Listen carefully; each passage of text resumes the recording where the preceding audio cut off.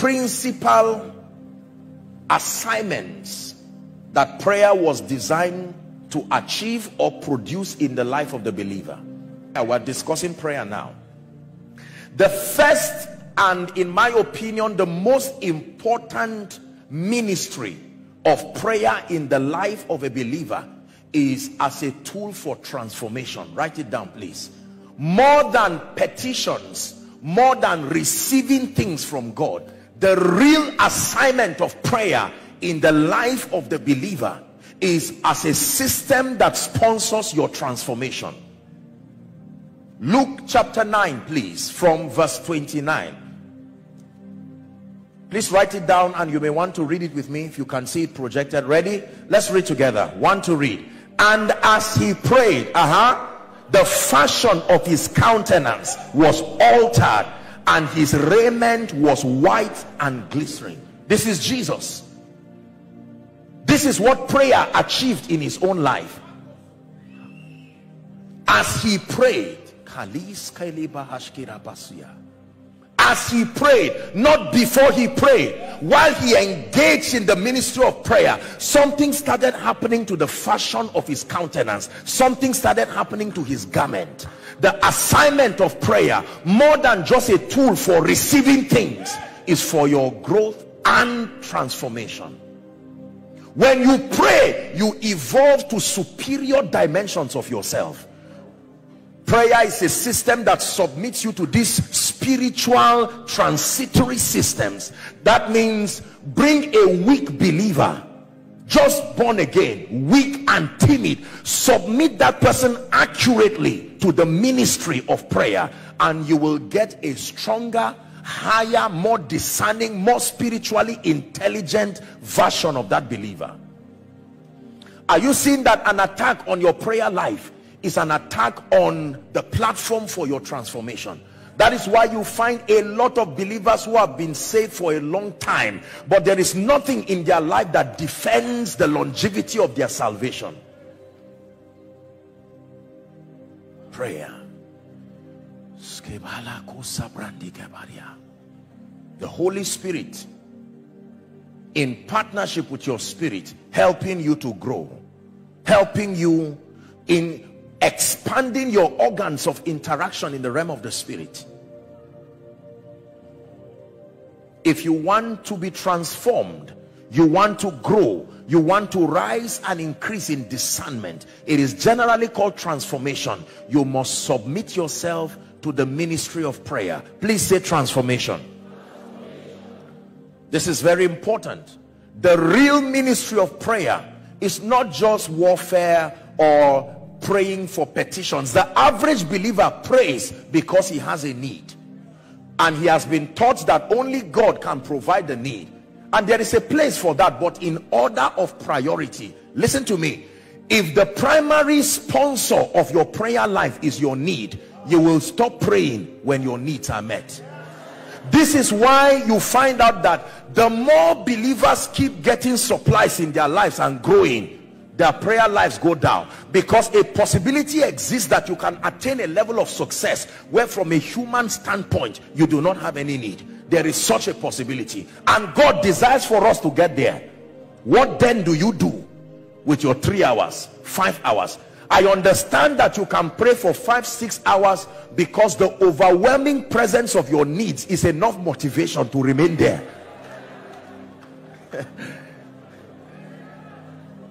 Are we together? Pain can give you energy. Oh yes, it can. And you can stay and pray and flog it out with destiny. But what then happens when the word of God is now beginning to prevail over your life and destiny?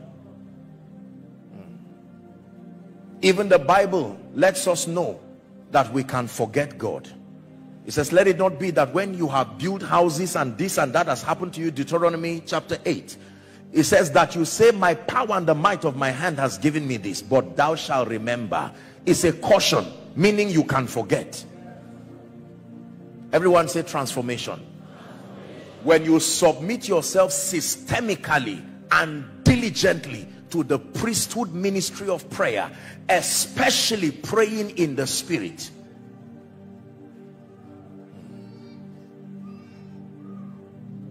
One of the ways that you frustrate the flesh is to pray in the spirit, because the flesh is not given the liberty of understanding what you are saying, so it is compelled to fast while you pray. You see that now? So you pray in the spirit, and the Bible lets us know that while you are praying, there is a mystery to your praying in the spirit as far as your transformation is concerned. That praying in the spirit, you give the Holy Spirit the liberty to search the mind of God and bring to manifestation in your life that which is consistent in the mind of God. Say transformation. Number two, very quickly, the second assignment of prayer in the life of the believer is as a platform for making requests and obtaining promises. That means when you desire to make requests and to obtain promises in the kingdom, the Bible designed prayer to be that platform that allows you to interact with the heavens, to make requests and to obtain promises. Mark 11 and verse 24. Please, let's hurry up so we can pray. Mark 11:24. Jesus was teaching, and here's what he said. Therefore I say unto you, please look up, look at the scripture. It says, what things soever ye desire, what things soever ye desire, when, not if ye pray, when ye pray, it says, believe that thou receivest them and thou shalt have them. Receiving and having is in the place of prayer. By the way, I hope you know they are not the same thing. You only have what you have received. You cannot have what you have not received. You see, receiving is a spiritual transaction that is done by faith. Having means the experiential manifestation. So the Bible says, what things soever ye desire, it is in the place of prayer that you believe that you have received and you shall have it. Philippians chapter 4 and verse 6 and 7, the Bible addresses the issue of anxiety. It says, be careful. The word careful there, appropriately put, is anxious. It doesn't just mean to be careless. Be anxious for nothing, the Bible says, but in how many things? Everything, by prayer and supplication. Many of you may have heard me say that it is true that prayer does not do everything, but prayer must be part of everything that you do. Where prayer is not the key, prayer becomes the hand that helps you hold the key. In any case, it must play a role to the opening of that door. It is either prayer is the key directly, or prayer helps to strengthen the hand that holds the key. The Bible says, in everything, by prayer and supplication, with thanksgiving, it says, let your request be made known. Don't assume God knows it. Let your request be made known. Let your request, your desire to excel, let it be made known. Your desire to have a great life, let it be made known. Your desire to prosper, let it be made known. God is not afraid. He's not prohibiting you from communicating your desires. This is the balance to prayer, because there are many believers who feel guilty making petitions and asking for requests. In fact, here's what the Bible says.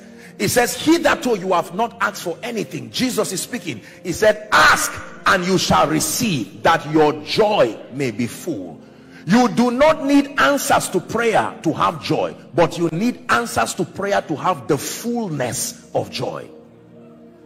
You can praise God in the midst of the storm, but you cannot have the fullness of joy until your prayers are answered. Are we learning? So prayer, number two, is a platform for making requests and obtaining promises. And one of the ways that we engage, listen, when you begin to pray making petitions before God, one of the classic ways that God answers your prayer is giving you a token of the manifestation of the kingdom that creates an atmosphere of peace. Listen, the Bible says the kingdom of God is in righteousness, peace and joy. That every time you see these three factors cohabiting in a life or in an atmosphere, the kingdom has come within that time. So when you pray, you search for one or more of these. When I'm praying over a request, how do I know it has been answered? Number one, by faith. But number two, I search for these threefold manifestations of the kingdom within my atmosphere of prayer. I search for peace. I search for joy. And my confidence is that what I'm asking is consistent with the ways of God. So righteousness has been fulfilled there. Are you learning now? But one of the most classic ways that God speaks to men in response to their making petitions is peace. Psalm 85 and verse 8. Learn this so you know when to stop in prayer. How do I know when to stop over a request? How do I know when to find rest? It is not just when it manifests. You can know you have received. The Bible says, and I will hear what the Lord will speak, for he will speak peace.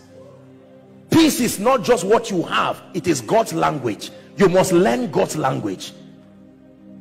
He speaks peace. Are we learning? Very quickly, number three. What is the third assignment of prayer to the believer and in the life of the believer? The third assignment of prayer is as a tool and a platform for spiritual legislation. You can put decrees and creation.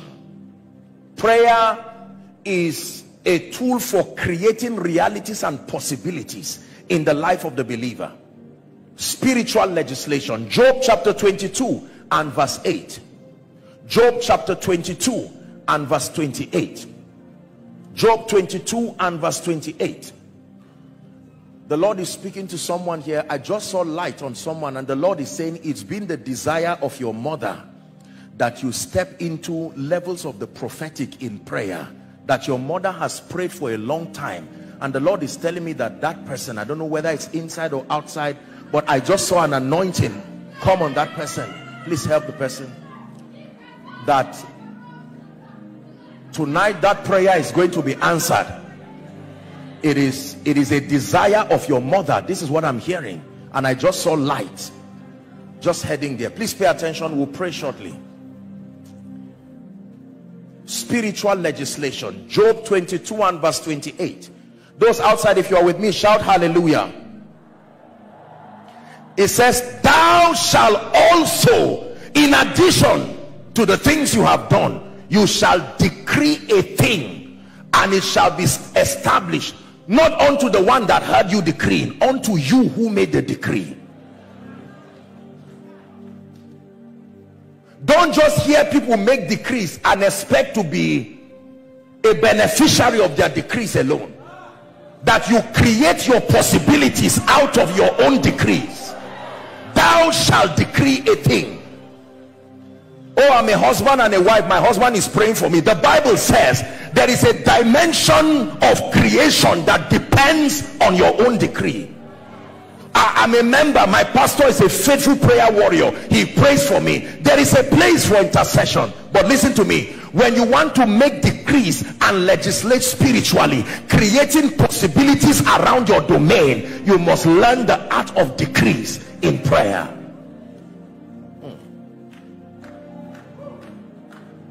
Are we learning? Yes. Thou shalt also decree a thing, and it shall be established unto thee. Numbers chapter 14 and verse 28. Numbers chapter 14 and verse 28. Say unto them, as truly as I live, saith the Lord, as ye have spoken in my ears, so shall I do unto who? Not unto your neighbor, unto you who did the speaking. And whatsoever Adam called it, that was the name. So when you make decrees in prayer, the Lord is my light and my salvation. I decree and declare my path is as a shining light. Don't let anybody tell you that is just baby Christian talk. That's how we reign in this kingdom. Believe me when I tell you this. He said, let the redeemed of the Lord say so. Don't just think so, say so. This is a dimension of God's kingdom that is activated through words. You are perpetually under the mercy of situations and circumstances until you know how to make decrees. You step into your shop and you begin to make decrees. You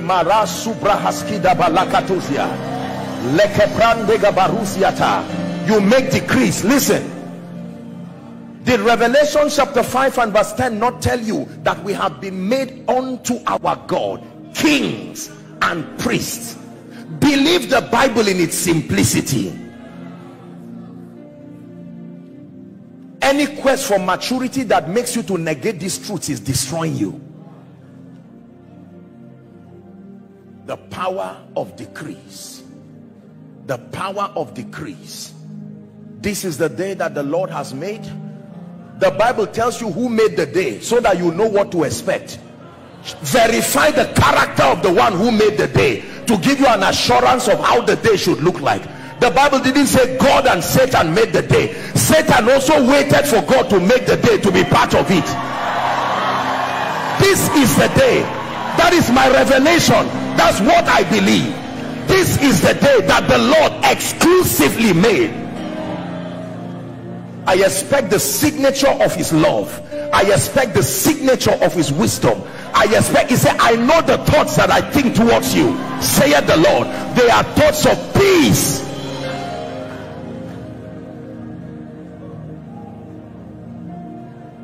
This is true. In the place of prayer, it affords us the opportunity to begin to create our realities, not hope that it happens. No, creation did not stop on the seventh day. God only rested. Listen, don't just get excited for nothing. I want you to really believe what I'm telling you. I can tell you why many of you do not have anything happening in your life, because you have cheapened the power of creation. In the place of prayer, you have thought that, no, I'm a matured Christian, I shouldn't be speaking, I am blessed, I live a victorious life. No. Before Jesus died, he made decrees that he would rise again. If Jesus did not speak, he would have been surprised on the third day. He did not just rise because the Holy Ghost came. He sent a word to wait in the third day. Because you see, words are not bound by time. You can send a word into February, March, April. These words become ushers. They wait for you.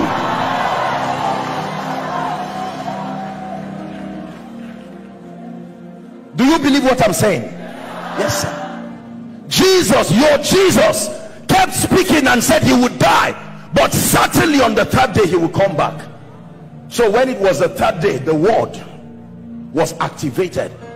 Have you spoken to your February? Did you speak to your tomorrow? Or are you waiting for someone to just tell you something? No. That when men say there is a casting down, I select from the provisions that the word allows, and I declare that for me it shall be that there is a lifting up, that 1,000 shall fall by my side, 10,000 by my right side, and none will hurt me. With my eyes I will see and I will believe. I will behold the reward of the wicked.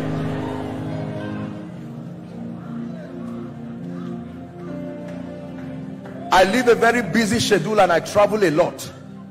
And I know that one of the easiest ways for the devil to kill anybody is through accidents and through all of these things. So I have to find the scriptures that create the basis of my fortification.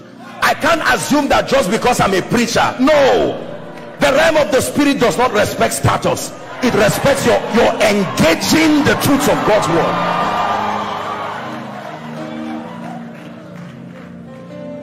Please the Lord, therefore he makes even my enemies to be at peace with me. In the name of Jesus, my path is as a shining light. I shine brighter, brighter, no better yesterday. In the name of Jesus, the fullness of my days I fulfill. Hallelujah. Listen to me, dear people. Words and food are the two ways Jesus taught us to live. Read your Bible. That when it has to do with man and living, you live off two things. Number one, bread. Number two, words. Man shall not live by bread alone, but in addition to bread, add words to your bread if you want to live. Don't just eat and believe that you will live. Words, words, words.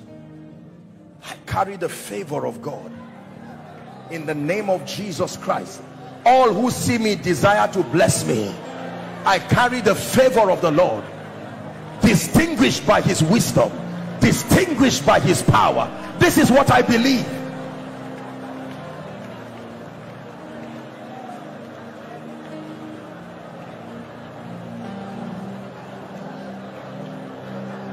Hallelujah.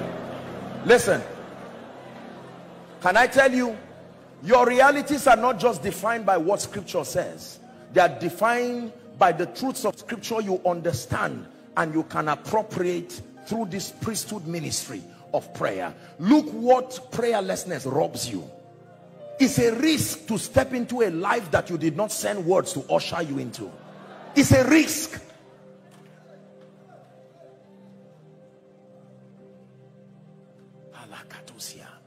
Pastors, we have to pray.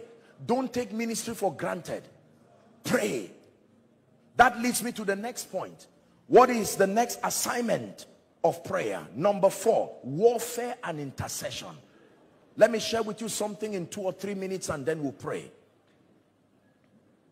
The prayer ministry was designed by God to be a tool and a platform for warfare and intercession.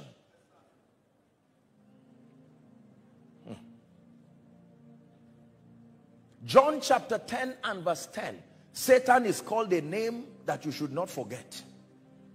He is called the thief. Someone say the thief.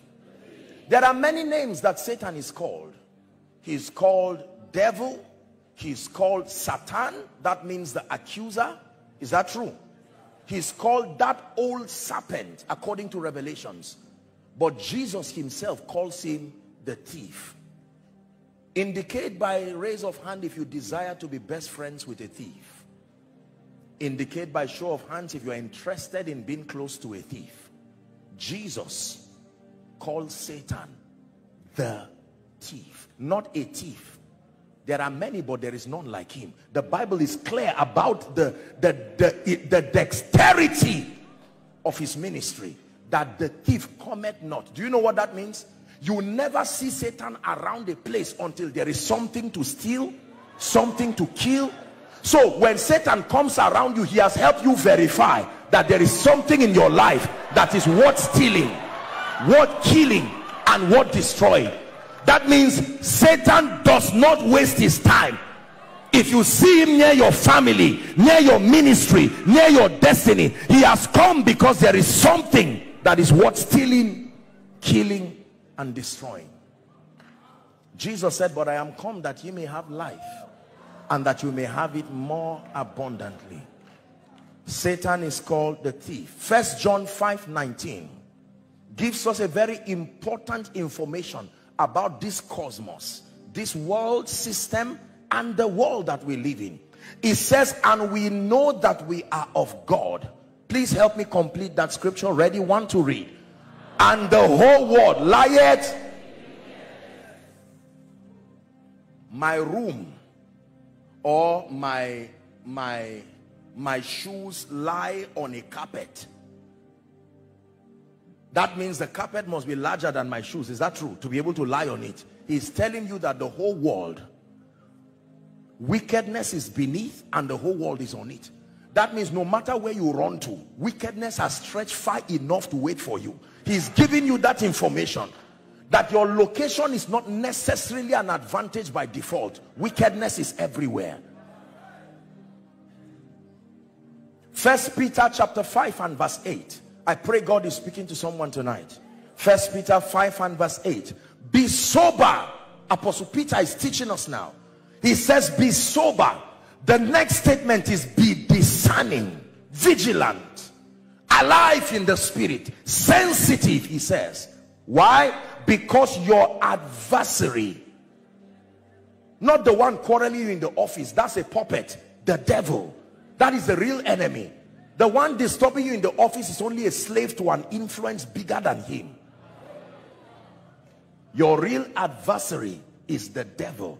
As a roaring lion, the Bible says, he walketh about seeking whom he may devour.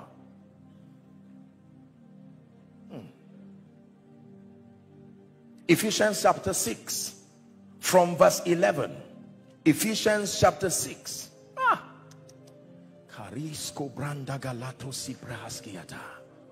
He says, put on, not part, the whole armor. You need the whole armor if you are to stand against the wiles of the devil.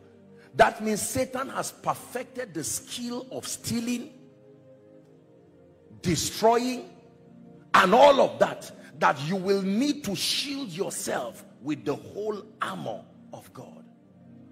I will not be afraid of 10,000s of people that set themselves against me round about. I lay me down and I slept. I wait, for the Lord sustains me. But thou, O Lord, had a shield for me. My glory, you lift my head. But thou, O Lord, had a shield for me. My glory, the lifter up of my head. Listen, when you see people excel in life and ministry, it's not just because Satan has stopped attacking them. They have mastered the art of using prayer as a weapon of warfare and spiritual intercession. Woe betides any believer who does not perfect the understanding of warfare and intercession, especially in this end time. You will become a victim of a plethora of casualties. It is true. It is true. 2 Corinthians chapter 10, very quickly. 2 Corinthians chapter 10 and verse 3. Let's start from verse 3. 2 Corinthians 10 and verse 3. It says, for though we walk in the flesh. This is a very powerful information that Paul is giving us. That even though our interaction is within the realm, the three-dimensional realm, the realm of the senses, the flesh, we do not war after the flesh. Verse 4. For the weapons of our warfare, it says. So we have weapons that they are not carnal, they are not man-made, but they are mighty through God. Here's what they do. To the pulling down of strongholds. Next verse, it says casting down imaginations, is the Greek word yazar, and every high thing that exalted itself against the knowledge of God, and bringing into captivity every thought to the obedience of Christ. Warfare. There is a real devil, and is determined to make your 2022 miserable if you allow him. I hate to be the bearer of bad news, but I have to be honest with you. He will not stand and watch your marriage thrive.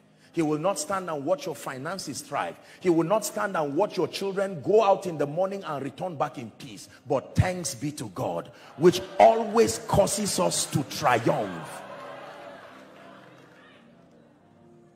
Our confidence is in the fact that we have been given the arsenals of victory. When it has to do with the ministry of warfare and intercession, I wish I had time. There are certain truths that we have to understand when it has to do with the ministry of warfare and intercession. The first thing you have to understand is the three principal access points. Satan has only 3 access points in the life of the believer. Number 1, covenants. Number 2, disobedience. Number 3, ignorance. This is the only access point from Genesis to Revelation. Every time you see Satan attempts to prevail over a person, a people, a family, it is one or more of these 3 access points. Covenants, systems of authorization that can outlive the person who initiated it. There are rules of engagement. Number 2, disobedience. Having the readiness to judge all disobedience when your own obedience is complete. Everything responds to you in this kingdom at the instance of obedience. And then number 3, ignorance. Ephesians chapter 4 and verse 18 says, having their understanding darkened. It says, being alienated from the life of God through the ignorance that is in them because of the blindness of their minds. Ignorance can shortchange you from the fullness of the victorious potential that comes with this faith life that you are a part of. Hallelujah. Hosea chapter 4 and verse 6. My people, it says, are destroyed for the lack of knowledge. The lack of knowledge. The lack of knowledge. So he says, I commend you to God. Acts chapter 20 and verse 32. Now, brethren, he says, I commend you to God and to the word of his grace. What does it do? It is able to build you up and to give you an inheritance. The inheritance is only when you are built up. Because an heir, for as long as he's a child, that he differeth not from a slave, even though he be Lord of all. Warfare and intercession.